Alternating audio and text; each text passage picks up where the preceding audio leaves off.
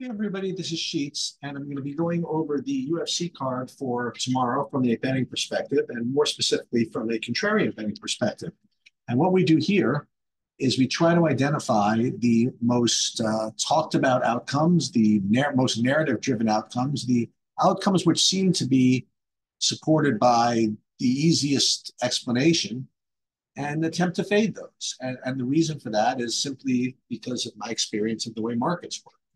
And whenever you have everybody kind of contributing to creating a market, usually the stories that are the easiest ones to tell are the ones that carry with it the most ownership and carry with it the most overvalued part of the line, and the parts and the outcomes which are not as easy of a story to tell tend to have better values. And what I found in the UFC world, in MMA, is this dynamic is even more dramatic. Simply because the way groupthink works within the MMA community is they talk about these fights and they get really settled into some very binary outcomes. Like either A wins in this fashion or B wins in that fashion. Um, so it's pretty easy to identify the overvalued piece. Now, what's not so easy is to figure out what to bet instead. So you do have to know a little bit about the fights to get a hold of that, but it's not very difficult to figure out what you should not be betting. So what we're going to do is we're going to go through this, and the idea and the concept is to teach you guys to think about betting markets a little more critically. Instead of just saying that, boy, oh boy, it's just so easy to handicap these fights because of what I've seen in the last two fights, and be on the same things that everybody else, that type of approach can lead to trouble in all types of betting markets, from this to the sports betting to the stock market, etc. So we're going to go through fight by fight and try to get a sense for what the public has been talking about, and we're going to try to bet against it. So let's go over the rules here. There are 13 fights on the card, and we are going to bet one thing on every fight. And that's not the best money management system in the world, but we don't care. Secondly, we're going to be betting one unit on every fight.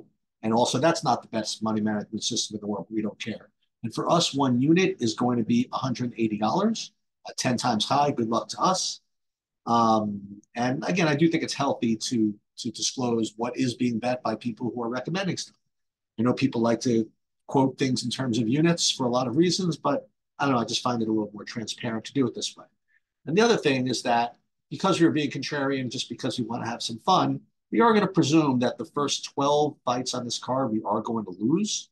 And as a result, we're going to need to get all of our money back in the main event. So the main event is going to have something that is what, 12 to 1 or higher. All right, so let's get into this and you'll see how we analyze these things along the way. So we have Karalamopoulos Gregorio versus Chad Ehlinger. And what people are very much settled on is that Ehlinger is 37. It's probably his last fight. If not, he's kind of on the way out. While he's a veteran, he really doesn't have a lot to offer. And this Gregorio guy is a very, very good striker, pretty aggressive, doesn't have a lot of wrestling. But this is one of those fights where they just give him a fight that he could hopefully win. And the thing is that he is only minus 170. Okay.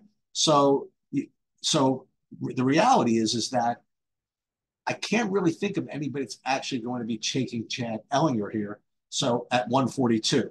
So as a result, he's probably the best side. So we're not going to play a prop here. We're just going to play him for 180 plus the 142. And we're going to put all these in at the end.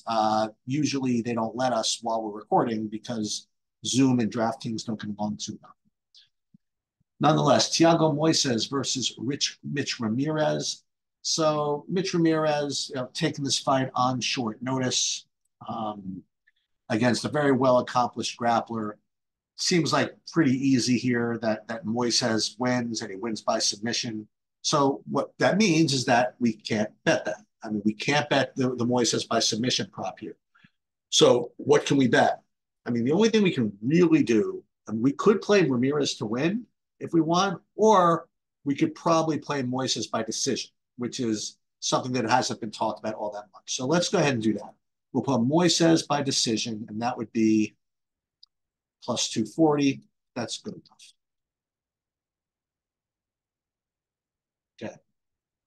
moving on, we have Jacqueline Amorim versus Corey McKenna. So we have two female fighters, both of whom have displayed a decent amount of grappling in their UFC careers. Amorim has one fight where she was destroying Sam Hughes in the first round, couldn't get the sub, and then ran out of gas and just got out cardio the rest of the fight. Then she came back against Montserrat Ruiz, who was just kind of known as being really, really awful. And Amorim, fought off a little bit of adversity, and then, eventually I think got the third round finish. Corey McKenna, 2 fights back, she actually she disappointed. People were expecting to go to wrestling, and she lost. And then she went to the wrestling and won pretty easily. So what people are saying here is that Amorim is really that first round fighter. She's really going to go after it in the first round. And most of the finishing upside, I guess, would be towards Amorim. Where if McKenna wins, McKenna is going to probably maybe take over late, maybe just be a little bit more technically sound. So those are the things you really can't bet here. I think Amorim by finish is something that's going to be overbet. And I think McKenna by decision is something that's going to be overbet. So what we're going to do is we're going to try McKenna inside the distance. Now, I'm inclined to take a real shot and play her by knockout, because what could end up happening here is if Amorim does in fact run out of gas, McKenna could get takedowns herself and maybe win via ground and pound. So let's take a look and see what those odds are. I don't know if I have it in me to do that, but let's just see. It's going to be certainly something with McKenna, either McKenna inside or maybe Amorim by decision. So look at this, Amorim by decision plus 500. That is actually very juicy. And as a matter of fact, Amorim by decision is not that much worse than McKenna by KO. That's pretty crazy. Let's take a look at what just McKenna is, just regular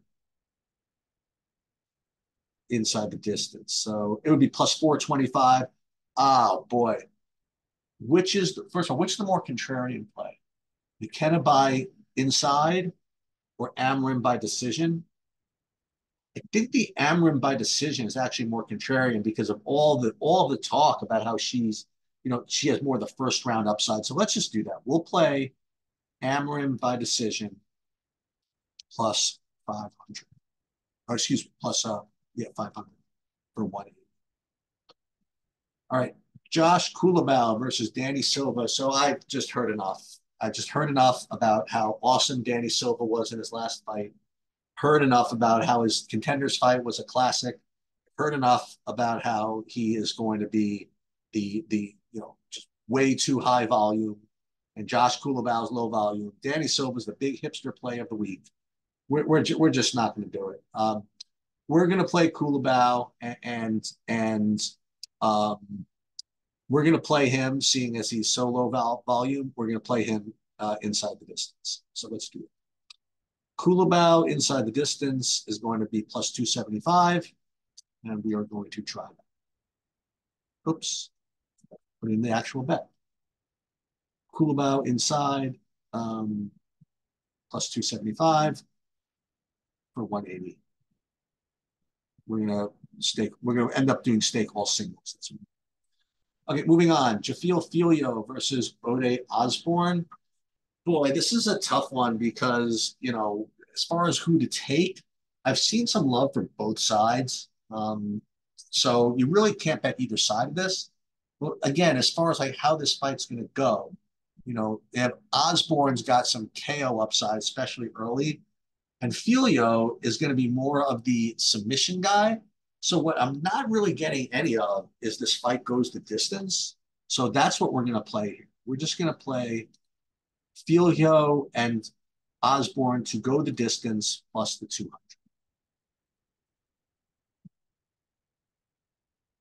All right. Josiah Nunez versus Chelsea Chandler. Okay. So this is kind of like the reverse recency bias thing. So Chelsea Chandler in her last fight looked just abysmal. There's this meme video of her literally running away from Norma Dumont. Okay. And yet the entire civilized world is on it. They're like, well, we'll dismiss that. It was funny, but she's just much better. And for whatever reason, even though Nunez is minus 142, I think that the entire civilized world is taking Chelsea Chan. So we're just going to take Nunez minus the 142. Now, again, just because it's a favorite doesn't mean it's not contrarian. Because again, I challenge you to pull the internet and go around all Twitter, MMA Twitter, and find anybody that's not taking Chelsea Chan. It's the ultimate hipster play of the week, and we will be fading. Natan Levy versus Mike Davis. So you have wrestler Levy versus Mike Davis, who's just pretty well-rounded all around. Mike Davis has shown that he can win via takedowns, as evidenced by his 9 takedowns in the last fight, and we've seen him be able to get get his striking going, whatever. But one line here, which I just don't get, okay, is straight up his inside the distance line. If I'm not mistaken, his inside the distance line is like, well, plus 165. All right, that's not bad. So what I'm going to do is I'm going to fade this whole takedown thing, because in his last fight, it was against Borshev, who really just gives up takedowns altogether. I mean, all over the place. So I am actually going to just take Mike Davis by knockout here. And here you get the plus 225. We're going to go with a lot of, and even if he gets the takedowns, he could still win by a ground and pound anyway. So we're going to play Mike Davis to win by knockout plus 225. All right. Christian Rodriguez against Isaac Dolgarian. When are people going to learn? We're going to do the same thing. So Isaac Dolgarian, all the grappling upside. He's 6-0. He finishes stuff in the first round. Okay. And on the other hand, Christian Rodriguez, he's shown that when he can survive the first round, as he did against Raul Rosas, then he could come back to win. So what can you not bet here? You cannot bet Dolgarian round 1, and you cannot bet Rodriguez by decision. What you can do is anything else. So we could either play Rodriguez inside the distance, which is certainly possible. I mean, you imagine if Dolgarian really gassed out and Rodriguez could actually get a decision, or we could play Dolgarian by decision. You want to know why? Because he's never been out of what, round 1? Well, who says he can't make it out of round 1? He was a high rated collegiate wrestler. He's got to have some cardio. So we're going to actually play Dolgarian by decision here, and we will be getting 225 for our money. Moving on, we have Gerald Mearshart versus Brian Barberina. This one we're going to lose, but we just have no choice. Okay, this is a fight which is completely designed for Gerald Mearshart to win. He's got all the grappling upside. That's all he does is grapple. And Brian Barberina is the worst grappler in the world. All he does is get taken down. And yet, he's only a plus 200 underdog.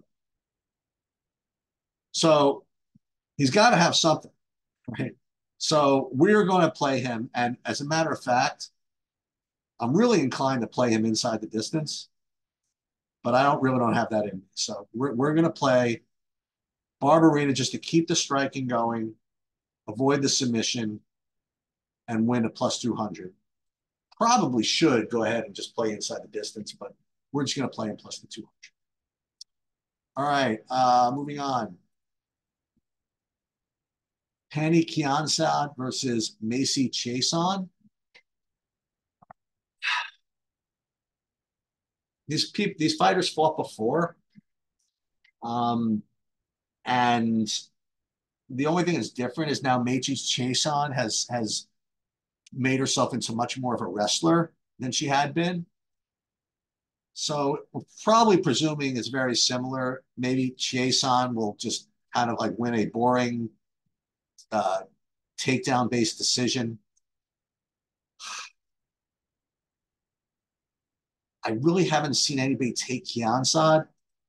Maybe I should just do that. Yeah, I mean, it's only plus 190. I mean, I don't know who's taking her, so we're going to do this. Tiansad plus the 190 for 180. And again, if all these sides are making you uncomfortable, then you're doing it right. Kennedy and Shiku versus Ovin St. Preux. So you have, this is again a little, it's going to seem not contrarian, but it sort of is. So Kennedy and Shiku, he's a minus a million favorite, and Ovin St. Preux is old. Okay. But what I've been hearing all week is that Kennedy and Shiku is sort of a slow starter. So what's become the real ultra hipster play of the week is Enjuku in round 2. So that's something we can't bet. So what we're going to do is we're just going to take the seemingly obvious, but in this case, somewhat contrarian. We will go Enjuku in round 1, just plus the 110. I just think there's some value. Okay.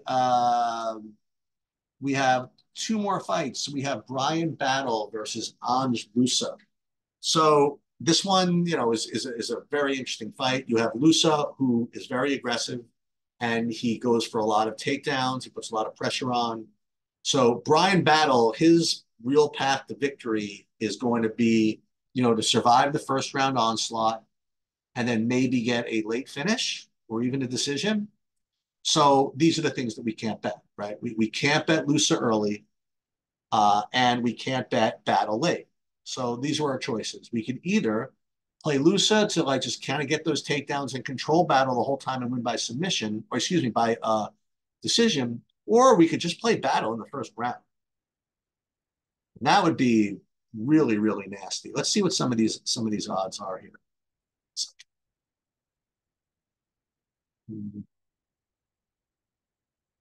Let's see. Where is he? Let's see. First of all, Lusa by decision plus 275. Right, that's reasonable. But let's see what Battle does in round 1. Battle to win round 1 is plus 550. That's what we're going to try. Battle round 1 plus 550 for 180. So we have 12 wagers now, and we want to review what these just atrocious contrarian wagers are.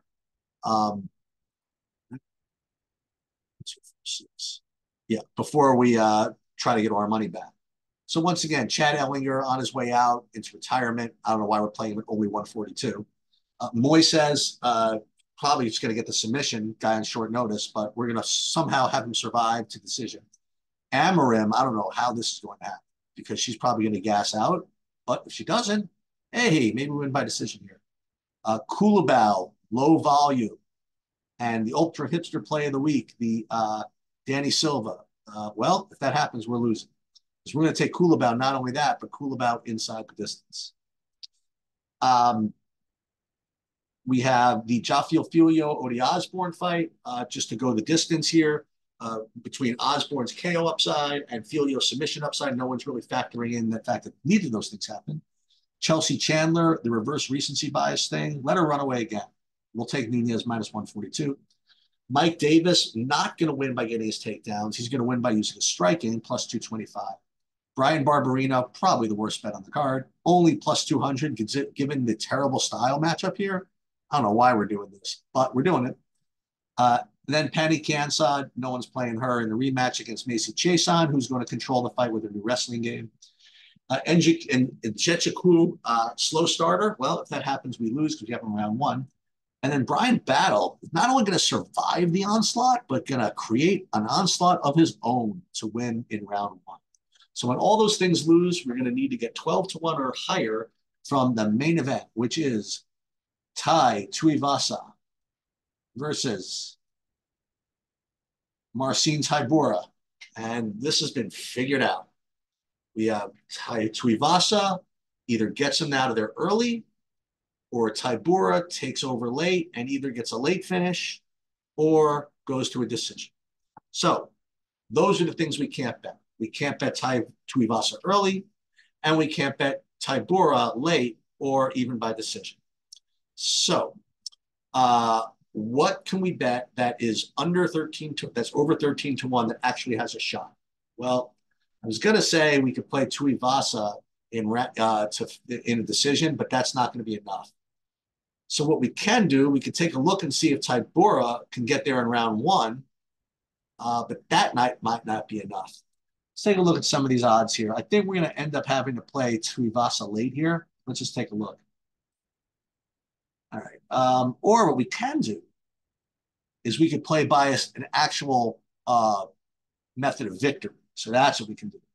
So, for example, Tuivasa by decision is plus 1,200.